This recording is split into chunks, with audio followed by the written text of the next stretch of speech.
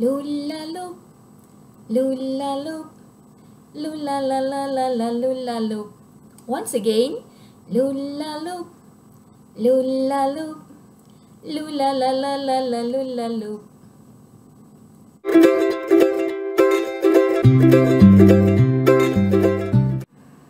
Assalamualaikum and hello everyone. Welcome back to my channel, Cikgu Hasnita. For a new visitor, I would like to give you a very warm welcome and thank you for subscribing and supporting this channel.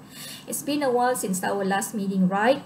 So I'm very sorry for the long delay, but here we are now to continue with the second content standard on 3.2 Kepler's Law. So that is Johannes Kepler, a German mathematician. Anything you know about him? If you do, please don't feel hesitate to share something in the comment section below. Okay? So students, in this content standard, there are 3 learning standards you have to know very well. So in this video, I'm going to discuss the first learning standard, which is to explain Kepler's law. And if you notice in the first part of this video, I sang you a song which I call it as a Lula Loop song. So what is this song has to relate with Kepler's? You will find the answer in this video shortly. So are you ready to begin? Without further ado, let's begin with our discussion. Alright students, let us begin with Kepler's first law. So Kepler's first law states that all planets in the solar system move in an elliptical orbit where the sun is at one of its focus. And Kepler's first law, also known as law of orbits. So from the Lula Loop song, law of orbits represented by the first verse, Lu. Okay? And do you understand the terms focus here means? Well, actually, let me explain to you in the next slide. So how to determine the focus of an elliptical orbit? So each elliptical orbit has 2 focus, or in plural we call it as foci. So where is these 2 focus lies at? These 2 focus lies at the major axis of the elliptical orbits. And it can be determined by this mathematical expression where c squared equal to a squared minus b squared. Where c refers to the distance from the focus to the center as shown by the blue arrow here. Okay, and A is the distance from the center of the ellipse to a vertex. Vertex is the radius at the major axis represented by this pink arrow. While B is the distance from the center of the co-vertex, which is the radius at the minor axis represented by the green arrow. Okay, so remember, every elliptical orbit has 2 focus which lies at the major axis and can be determined by this formula. Okay. So how to construct an elliptical orbit? Let us do together activity 11, which you can find in your textbook. So our aim is to sketch the shape of an ellipse based on the concept of dual foci of ellipse. So to draw the elliptical orbits, these are all the materials required. You need a pencil, a thumbtacks, A4 paper, a thread, a cellophane tape if necessary, and a softboard. Okay students, are you ready to begin and construct our elliptical orbit? Let us do it together. So I will guide you along with this video. So first and foremost, you prepare an A4 paper and fold it in this way as shown in this video. Okay, and then we fold it in another way for twice. Fold for once and fold for twice. Okay, so you are going to have this shape. Then we unfold the A4 paper and you are going to see there will be 3 points on it. Okay, so this is the first point, the second point, and the third point.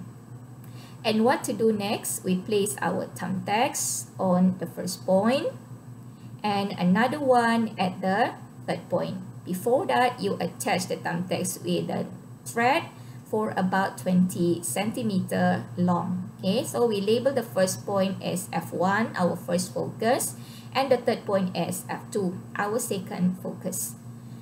Then next, we tighten the thread with a pencil and bring it to the left side of F1, and we start to draw the shape.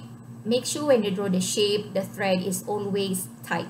Okay, so we bring our pencil to the right side of F2 along the major axis. So you can see the half of the elliptical shape.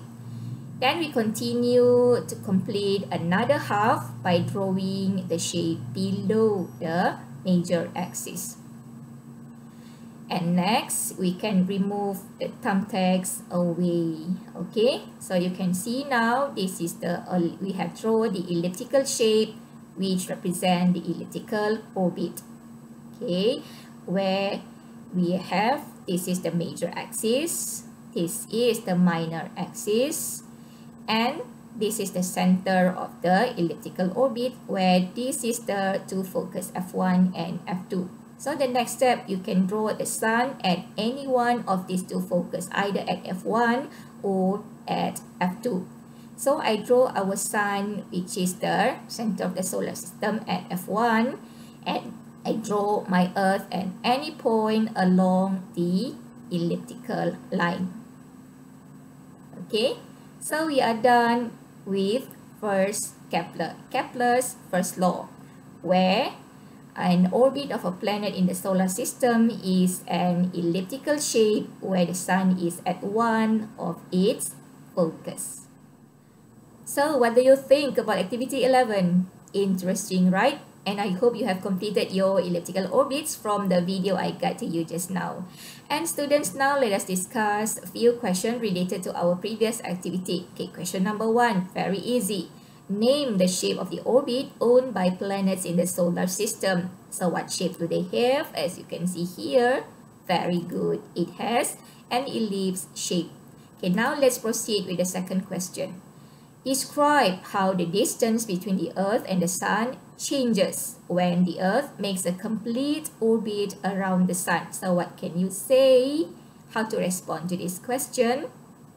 Well, you can say the distance is further at the major axis and it is shorter at the minor axis. Okay, now the third question.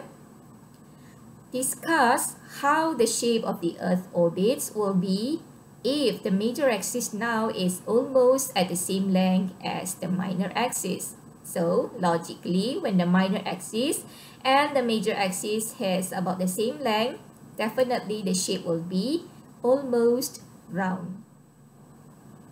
And these are the conclusions we can make from Kepler's first law. Number 1, all planets in the solar system have elliptical shaped orbit. Number 2, the sun always stays on the focus of the ellipse, either at the first focus or at the second focus. Number 3, the major axis is longer than the minor axis. And then next, most orbit of the planets in the solar system actually have a major axis and minor axis of almost the same length. So number 5, planets are assumed to make circular motion around the sun. And last but not least, the radius of orbit is the average value of the distance between the planet and the sun. So I hope with this you are clear with first Kepler's law. And now let us continue with Kepler's second law. Kepler's second law, also known as law of areas. It states that a line that connects a planet to the sun sweeps out equal areas in an equal time. In Lula Loop songs, Kepler's second law represented by the middle verse La. Lula lula lula loop. Alright, students, to understand Kepler's second law, let us take a look at this diagram. It states here, if a planet takes the same amount of time to move from A to B and from C to D, okay, let's take an example. It moved from A to B at 10 seconds, okay, and also from C to D at 10 seconds. So the area of AB, this is AFB, will be equal to the area of CFD. Okay. And by using the same diagram, you can see that the distance of AB is longer than the distance of CD. Can you respond to me why the distance of AB is longer compared to the distance of CD, even though they are moving at the equal time, which is 10 seconds? Very good. This is because when the planet is closer to the sun, it will move with a higher linear speed. So we say the planet is moving at a higher linear speed from A to B compared to from C to D. That's why the area is, that's why the distance is longer at AB and shorter at CD.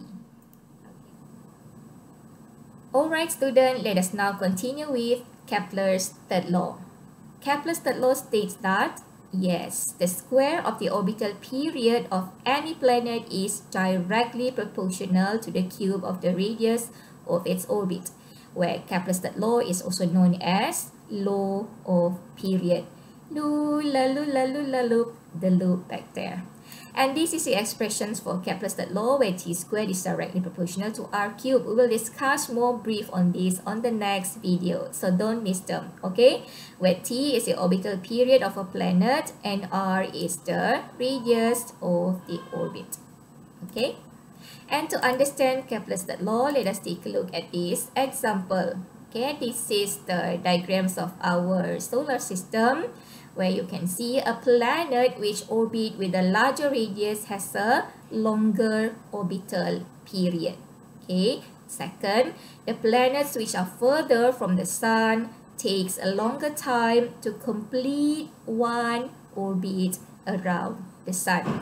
For example, if you look at Mercury, Mercury is the closest planet to the sun, and it took about 0.2 years to make one complete orbit. Compared to Neptune, the furthest planet from the sun, it took about 164.8 years to do the same. Okay, so from this example, I hope you are clear what is Kepler's third law. Okay.